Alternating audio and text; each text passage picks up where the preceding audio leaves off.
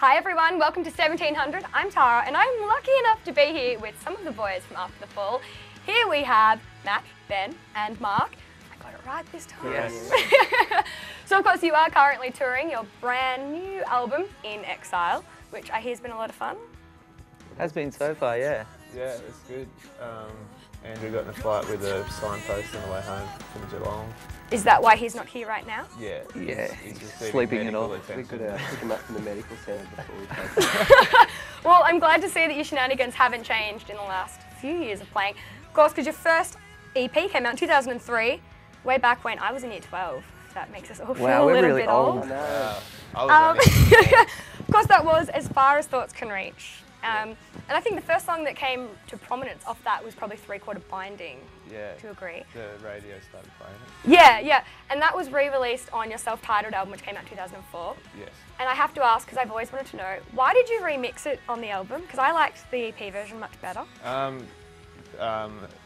Record company pressure. They wanted us to do another song off it, and I was just like, no, flat out, no, it's not going to happen. They wanted to do Siren Sounds again as well. It's just like, We've already done it. It's like, so why do it again? we just did one, and I wasn't happy about it. I'm still not happy about it, but yeah, we did it. Well, good, because neither am I. So I We're not with that record label anymore. Yeah, so we can do what we want. You can pay that mix out all you like. Well, that's something I've always personally wondered, so I'm really glad I know now. Yeah. I hope everyone at home was wondering as well, because otherwise The album they just version's wasted heaps a minute. heavy. So when I hear it, it's like dun, dun, dun, dun. Very metal. Yeah, it's full metal version. I know, I found it didn't really fit in with the flow of the rest of the album. I agree. It doesn't at all. Oh, I could join this band. Just be your advisor. Well, off that album, I think the most known song still, because every time I mentioned that you guys were coming in, everyone sang this song to me, Mirror, Mirror. Yes. You sound, I was gonna say, you sick of playing that?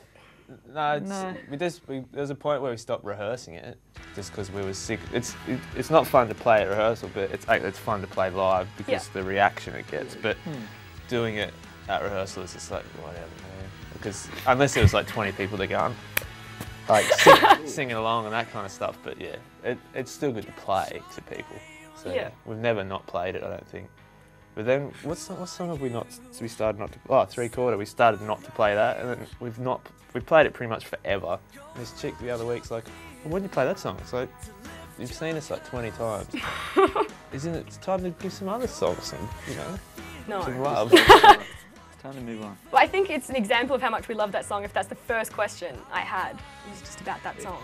We might have to rethink and put it back. Maybe we can re-record it, put it on the next record. Hey, do it, but make it better this time. I think we could do the dance version, like have some We did a dance version of it. Really? Yeah, remember at the keyboard, and it was like a robot. It was like there. Yeah.